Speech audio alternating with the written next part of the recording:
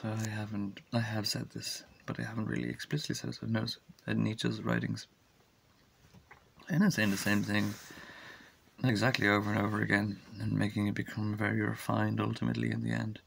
And like the Antichrist and Twilight of the Idols,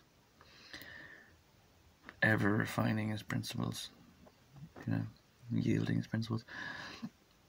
But see, I'm kind of saying the same thing again, but I'm saying it in a different orientation, I suppose. I bring a scientific crux upon theology and religion. It's an esoteric device, as any scientific inquiry is going to reveal some esoteric model. And there's an analogy for this in nature, which is very humbling. This both at the same time makes religion look very silly, but at the same time validates religion by mixing. So there's a little wormhole that I've figured out. So it'll make religion look really natural and silly, but then at the same time validate, the reality of this strange and esoteric device. I've said this already, we put infrared cameras on bees and they all look the same. But then we realised every now and then there's a heater bee. Now if you look at the Bible, okay, depends where you start. And cycles and things and stories and events. It's pretty much heater bees. Now heater bees have weird things. They command other bees, and when the other bees listen to them, the command bees, they kind of direct them around.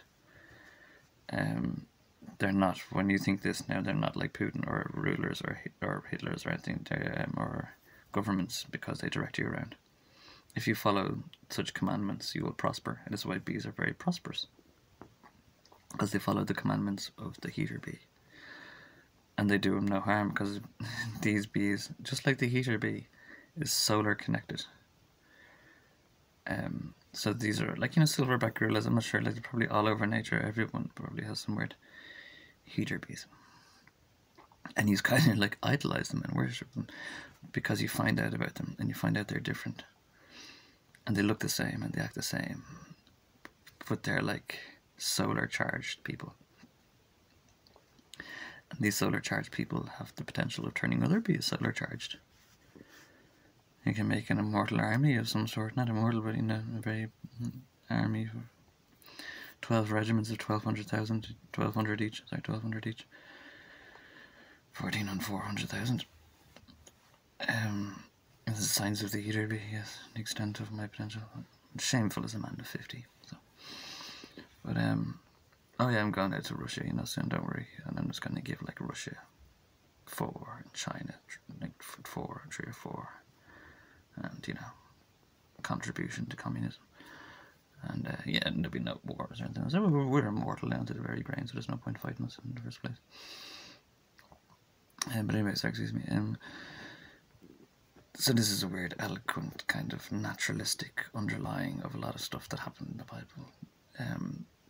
If you want to go to Torah, which is the best place to go, there's a predicament at the beginning, it ends at the beginning, beginning's end. There's this terrible, woeful scene in Egypt. It's like 1984, it's kind of like as bad as it can get. And then they exodus and run away and leave that all behind and start again. And what they're trying to do is make their own heater bee, because the heater bee energy power was being coveted in Egypt.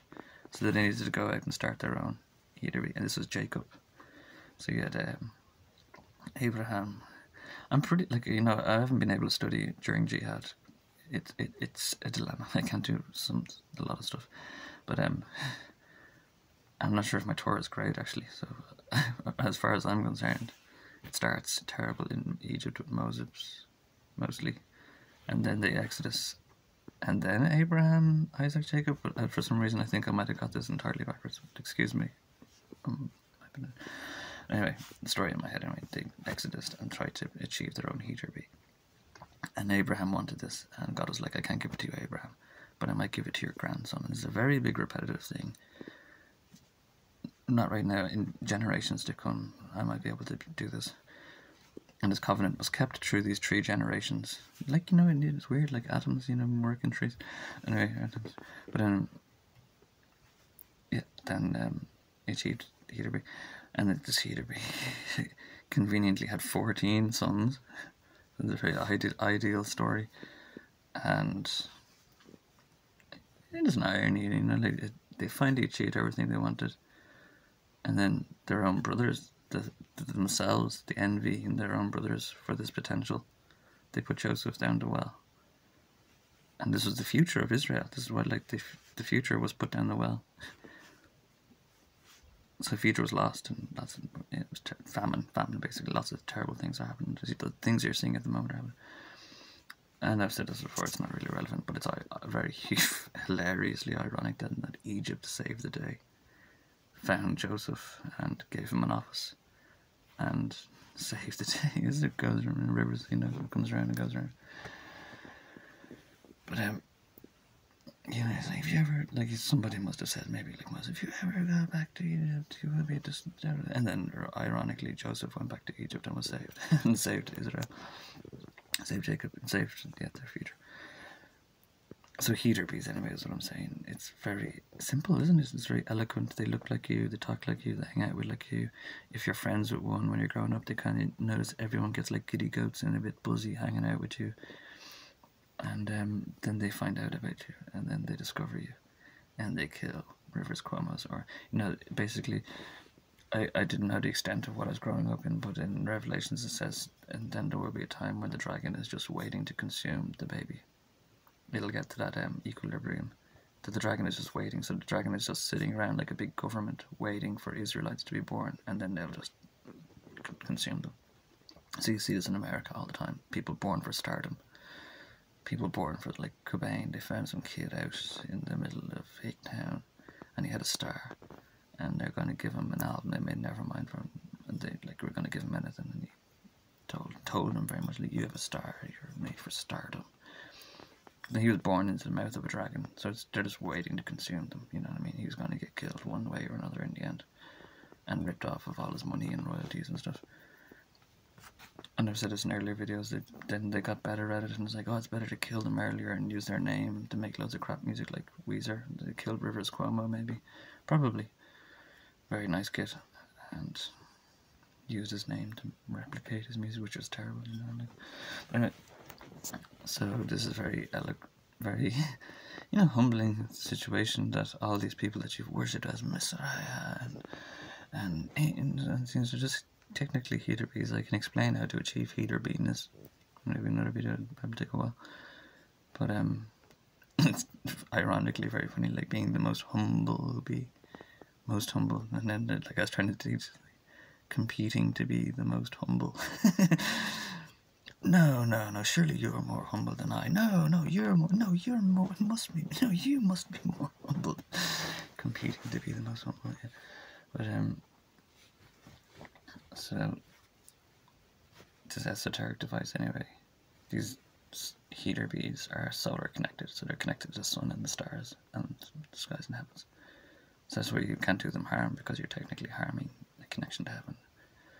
But at the same time, they find out about them all the time, the pharaohs in Egypt, and they exploit them. And because they know they're special and they have weird effects, but pretty, like in Egypt, like it is the worst, not the worst case scenario, dignification of the situation, but it's really at a bad point. That's why you see Moses, he's like a prophet that's been plucked up out of the veg garden to deliver them, because 900 years ago, maybe Methuselah, I'm looking into it a bit much, or a bit these days, but maybe Methuselah like suffered immortal perdition for 900 years and then disintegrated completely, like Yoda. And then a prophet had to come forth. So Hughes destroyed Christianity, probably. I imagine so. This is where Muhammad came from. Hughes probably test the patience of, or mercy of Jesus Christ. I'd say 500 BC. He's pushed it very far then, and then they did the same again. It might have been 400 AD, 1400 AD. But then you've got a prophet, a Christian prophet, Muhammad, because he's probably destroyed Christianity and he needed to make it right, and he told everybody how to make it right. They haven't really reached absolution in their jihad, you know what I mean? I'm here, you know, so whatever. But I'm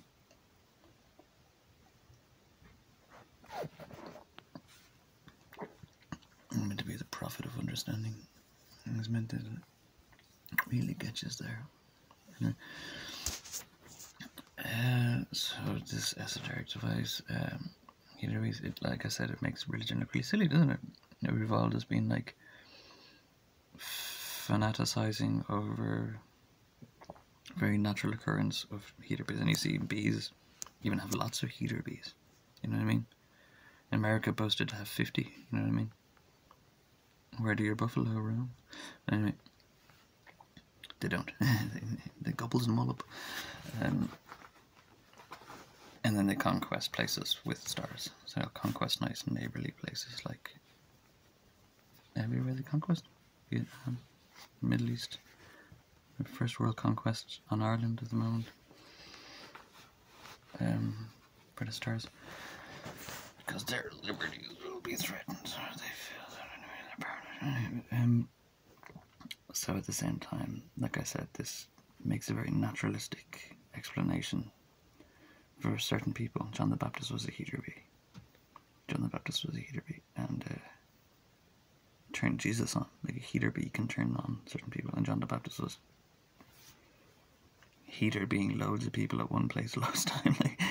like a kind of graffiti artist. But you know what I mean? He was bold, man. You know what I mean? He was kind of turning, and he was like, "I'll just make loads of people immortal," because they put him into like holy perdition. They were dragging the Levites down into holy perdition. So he just went out like a real badass, and it is kind of badass. I don't know to bother people. And then he happened to bless another Israelite, or child of Israel, Jesus. And he said, "Behold, the lamb." And like, a lamb, because they're both lambs, or Israelites. So he's like, "Oh, behold, cousin, brother." Making a mortal army, you know what I mean? There's something ironic about it. The immortal army over there. Oh, you can send me a video. I'm impressed. If you go over tomorrow, I can't wait. Jedi training. So yeah, at the same time, makes religion look silly that we've all been worshipping, and oh yeah, sorry, I never explained this. That we all hold heater bees as false idols. So these are important, special people like John the Baptist or Jesus were really clever, really very intelligent, and really nice and wonderful people. But then we hold them in idolatry, and that becomes very problematic. That you can't naturally, but then again, it makes us look very silly, doesn't it? That we hold them into idolatry, and you're the Messiah, you're this, you're that, you're the, and it's very inconvenient then. And it's like, oh no, please don't call me Life of Brian. Because it becomes idolatry, and users are idolizing very natural sequence heater bees.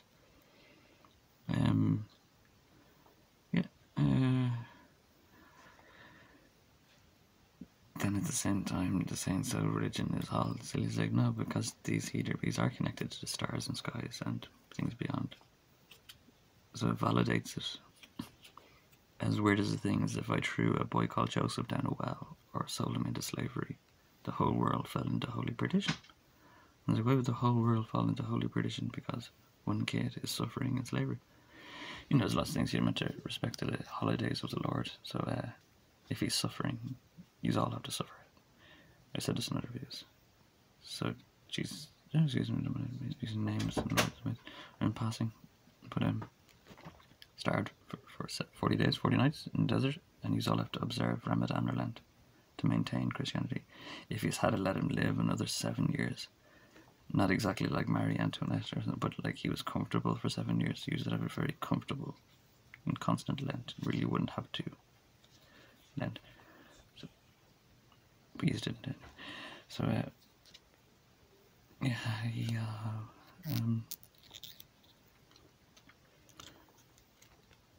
how do I explain this properly? Here bees. So we're connected.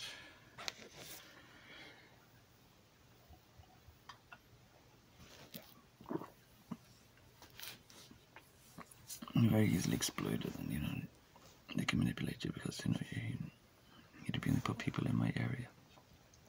It's to do with proximity and different. Temporarily turn them heater B and like kill them or something, or do weird stuff. I don't know what they're doing. There's a lot of comings and goings around where I live. Lots of comings. A lot of Bugattis, you know what I mean? Backwater Irish town. I got a lot of Bugattis. And so, how do I explain that? Theological scientific crux. Excuse me. You've all been idol worshipping semi-cool people. It was like, you know, the giddy goats, he was noticed. You know, I make ECG machines blow up. Every time they put me in that fucking shrink hospital, they put ECGs on me and they just go up through the squares like, yep, computer we got you. I'm like, oh, it's broken. It's like, no. ECG. I was in Cordoba and they'd even made some palm branches or something vibrate when I walk near them. I could be a gypsy, you know what I mean? But it's nothing special again, this is very natural. I'm pretty sure I'm the last one as well. Which is kind of crappy. You know what I mean, like Prada or something. I mean, I'm worth a fortune. The last heater be on Earth, and you can turn people golden and kind of maybe immortal. I don't know to promise that. I don't tempt the Lord. I don't do it. I don't know. But, yeah. Condesnas. I want to work with Condesnas. I like the name. I just thought it was a funny name. So, night designer, you know, I mean, like fucking epic amounts of Kabbalah and quantities and pyramid stuff. Being all over. Anyway, and I'd stop all the kiddie fucking as well, you know, I do it from the inside. And I'd technically become Darth Vader, wouldn't I? And take over the business from the inside with Condesnas. And they'd welcome me and they'd have it like Vader arrive in the Imperial Street. That's how you really welcome the Lord. And I'd stop all the kiddie fucking, you know, and all folk and all that kind of crap. But I do it from the inside, like Lord Vader. You know, chuckle them, and I will preserve my children. I don't have to, but yeah, Israelites are 14. Jacob's 14. So, you know, if you have any more comments or questions, ask the Pope, or Ghostbusters would be better.